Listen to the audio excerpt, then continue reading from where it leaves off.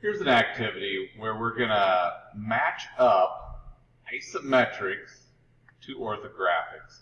In the middle column of the worksheet that will be handed out to you, there's going to be an isometric drawing. In the right column, there's going to be an orthographic projection.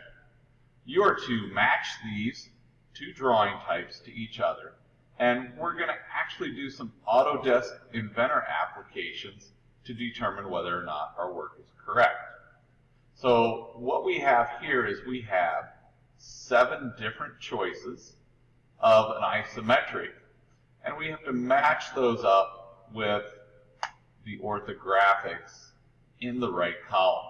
Now what I'm going to do is I'm going to create these as a 3D model in Autodesk Inventor, and then I'm going to convert them to a presentation drawing to help me match them up on the worksheet.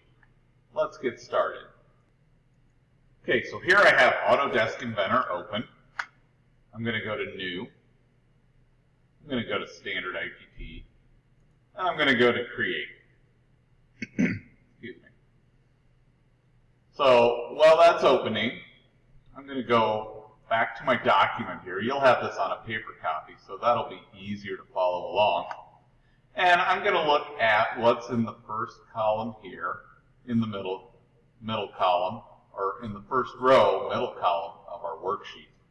I'm actually going to start with a right side view, since they are all of the same shape, and try and create this object. So I'll go back to Autodesk Inventor. I'm going to click on the pencil. I'm going to click on the front plane, and I'm going to sketch the profile. I'm not going to really worry about sizes right now. I'm just going to try and draw what I see. So like I said, this right side, and actually it says the front there, but that won't be an issue. This right side is going to look like an L. The little house on the view cube. We'll go Finish Sketch. We'll go Extrude.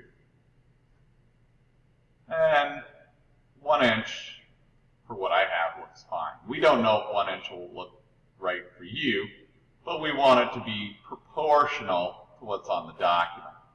So in essence, you are free drawing these. Okay, let's go back to Inventor. Now look up here, we have a notch in the middle and a notch out of the corner. I'll show you how to make those. Let me finish my extrusion. Click on top view here. I'm going to click on the pencil. I'm going to put my notch in this middle portion first. Let me grab that at an angle so you can see what's going on. Referring back to my document, it doesn't go all the way back. Back to Inventor. I'm going to use, excuse me, a rectangle. Let me make that flat.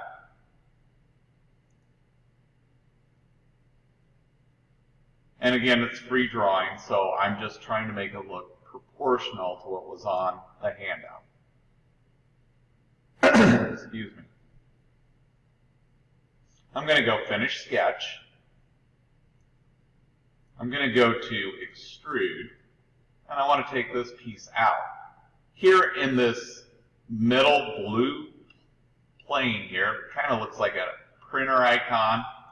I'm going to switch that to Cut. So then I don't have to worry about my extrusion values. It actually cuts that out. So there's that piece cut out. Now I want to cut out this top corner here the same way it looks like on this worksheet. See how that top corner is cut out? So I'll go back to Inventor, click on the pencil, and click on the area where I'm going to cut that out. I'm going to use a rectangle again, and I'm going to guess what it looks like because we're just free drawing. Try and keep it proportional. Finish Sketch, Extrude, switch our extrusion to Cut, and we'll click on that. So here's our object. It should look like what we have in that middle column at the top of our worksheet. Now let's go ahead and save this. So I'm going to go to the big I. I'm going to go Save As. And for now, let's just call it Part 1. We might want to change this name later when we're getting through more of our activity. So I'm going to save that as part 1. I already have that file name, but I'm going to overwrite it. I got plenty of files. Now I'm going to do something new. I'm going to go New. I'm going to go to Standard IDW. This creates a presentation drawing. This will help me select what my orthographic conversion is going to look like on the worksheet. So I'm going to go Create.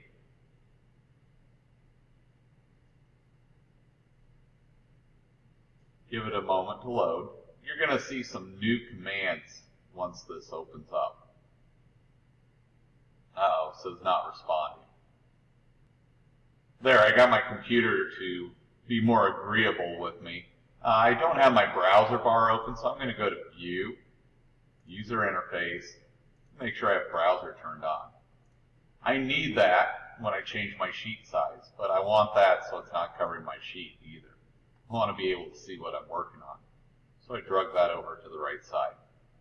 Where it says Sheet in my model browser, I'm going to right-click on Sheet.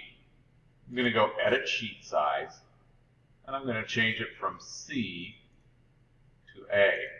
That's in case I want to print it out on 8.5 by 11 sheets. If I left it at C, it would be 11 by 17, and that wouldn't work out very well. I'm going to click OK. You'll notice here it has my username and today's date. Let me go back to my Place Views tab now. Over here, there's a button called Base that projects a base view, so I'm going to click on that. And it says my scale is 1 to 1. That looks like 1 to 1 is going to work. Notice my view that I'm hovering over there. If the view is too large, I'm going to have to change the scale to something different. Maybe I'd have to use 2 to 1, or I'd have to use 1 to 2. You might have to play around with that if you made your object huge. I'm going to bring this over here. I believe this is my right side view, so I'm going to keep this on the right. Here's my left view. My top view is going to go over here.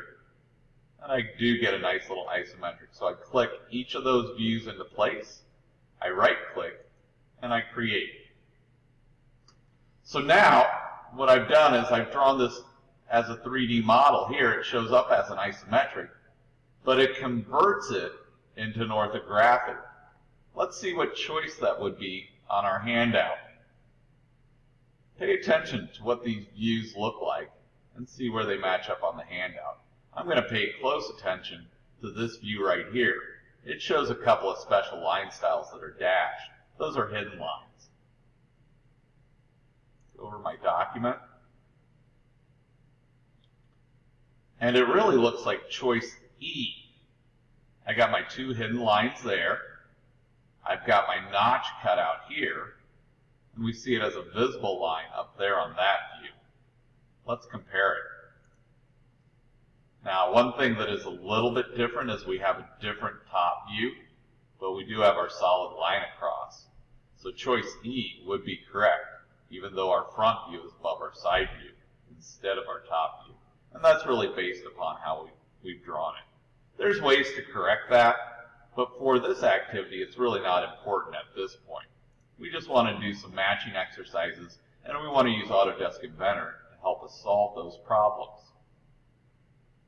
So what you have to do in this activity is you have to make your 3D model, you have to convert it into a presentation drawing, and then you have to use the handout to figure out what matching exercise would be applicable.